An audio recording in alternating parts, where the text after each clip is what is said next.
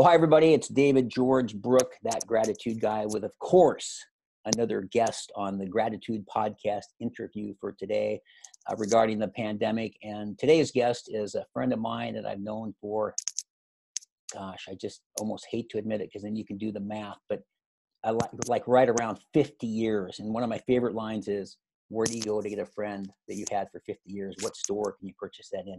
Anyway, Kris Sundberg from Mercer Island, Washington. Kris, welcome to the podcast. Good morning, David. Good morning. Good morning. So let me start you out with a question. This is really my whole intent here is to get information and some thoughts and ideas from other people that might help others or one another. So what is your best coping mechanism to deal with this pandemic? Well, one thing my dear old dad used to say is don't worry about something until you have something to worry about. Oh, I like that.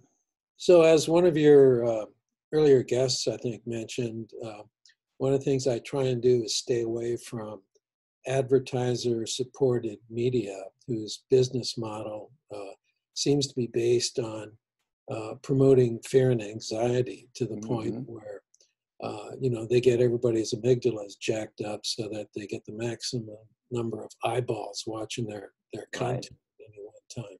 Right. So instead of that, I found that what this situation has done has really given me and Nancy some real quality time to do things that we wouldn't otherwise seem to have time for, like we're going on long daily walks, and we're that's great, doing jigsaw puzzles. Whoever would have had time to do that, except for this sort of forced isolation that we're undergoing right now.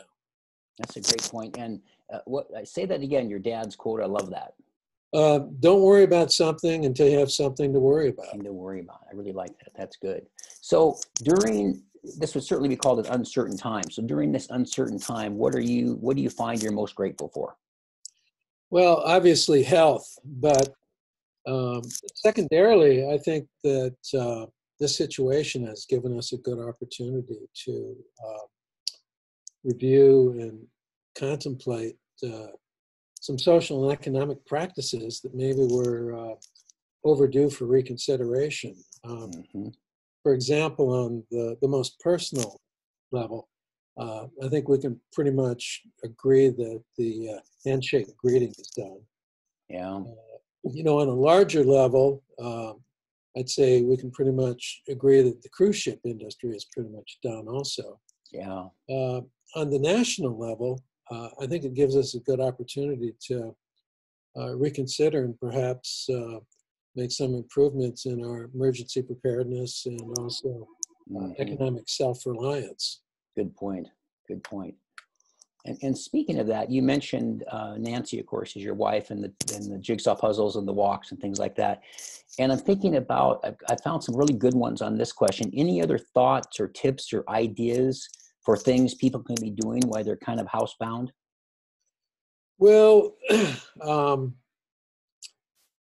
certainly you can binge watch on your favorite cable or Netflix shows. I've always been a reader, and for me, anytime I have the opportunity to read, it's like bonus time. And I've got a stack of books that I'm happy to dive into.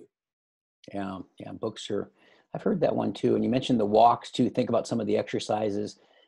You mentioned a really good point about that, the jigsaw puzzles and spending quality time with Nancy. And I think another one that somebody mentioned the other day, which I went, wow, what a great thing, is there's something called family dinner time has actually made a comeback when everybody's at home. And you and I grew up in an era where it was just part of the deal. Every night there was 4 or 5 or 6. I had 7 in my family.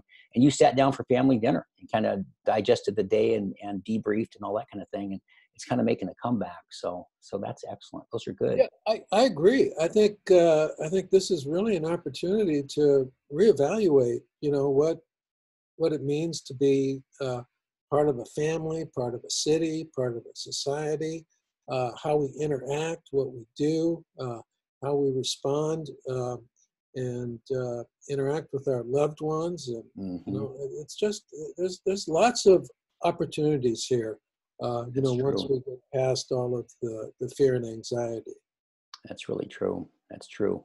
A lot of silver linings, I think. And so last question is really even before this, if not through this time right now, do you have sort of a quote or a philosophy or something that would kind of describe your approach to not only handling this, but maybe even life? I loved your dad's quote too, but anything else that's sort of more overarching that kind of directs Kris? Just try and live by the golden rule. Mm. And for those that don't know what that is, I certainly know it well. What is the golden rule? Do unto others as you would have them do unto you. Yeah, that's so true. So true. Good, thoughtful stuff. Of course, I'm not surprised coming from counselor. So, well, listen, thank you so much. I appreciate you being part of the podcast, and I will be chatting with you soon. You're welcome, David. Take care.